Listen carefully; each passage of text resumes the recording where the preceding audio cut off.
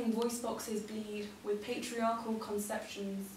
This body becomes a curse, and without love, the body becomes tired. I'm tired for all the women, I'm tired for all the girls I've lost inside my body, trying to devote to men.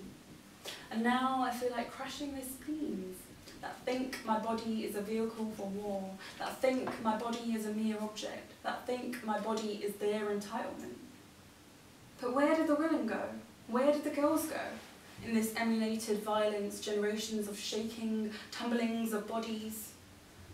I wanted my demons to expel, so I stayed for the rebirth of my own body, giving birth to myself from the fire of my body.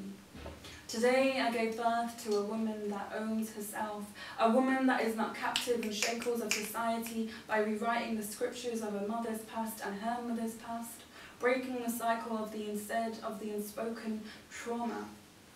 I gave birth to myself, freeing myself from the trapped demons inside my veins. My blood now flows freely, and today this body is free.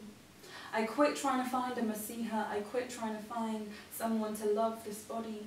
I left my body with the biggest playwright, I left my body in the theatre house of God, and unblocked my gateway between my legs, between the opening paradise of purgatory, sitting in heterophobia, I don't know if I said that right. Right inside my body, where there are worlds inside worlds, and the universe sits expanding between the opening of my yoni. And now my body is beginning to feel like home. My body is letting go of those colonized. My body is becoming free from battlefields. My tongue is now free to talk. My body is beginning to feel like home. I am learning to learn, and I made love to my body. I let go of the shadows inside me. I let myself become a blank canvas to be painted in colours of ecstasy. And my body doesn't feel tired anymore. My body doesn't hold aches and muscle trauma anymore. Finally, my body is the home it's always supposed to be.